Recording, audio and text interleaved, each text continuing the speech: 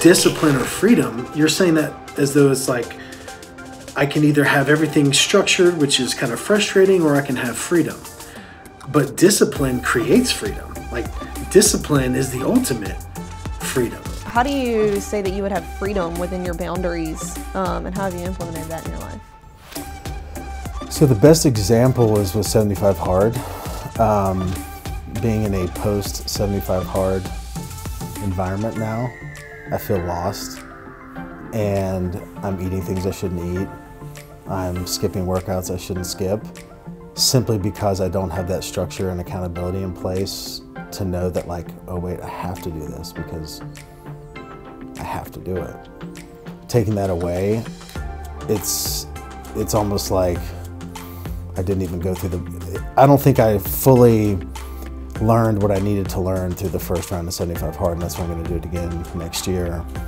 Because the whole goal is for you to come out of 75 Hard in this intense structure, these 2 workouts a day, the sticking to a diet, your progress pick, your reading, and then for that to become just these habits that are natural to you after. They didn't. Like, I went right back to where, I'm not doing some of those things. And so, again, that gets back to if you know your natural position is laziness, like, and you know that putting that type of structure in your life will force the right activities and the right behaviors, then you just know that you have to have that structure.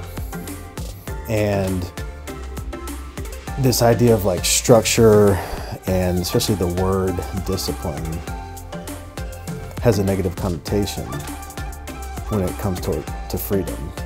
But like, structure and discipline creates freedom. And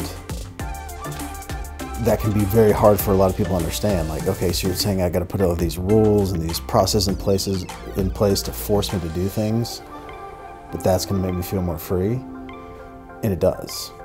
And you'll never really understand it until you experience it. But discipline equals freedom.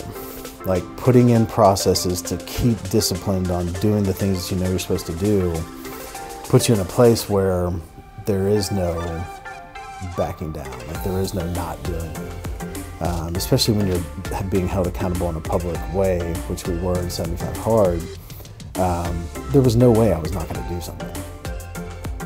But, this morning when I ate something I shouldn't have eaten for breakfast, I did eat Pop-Tart this morning. It's so funny to say that. And I feel terrible for it. But I did, and I would have never done that, during 75 Hard. And so, for me, it's an easy solution.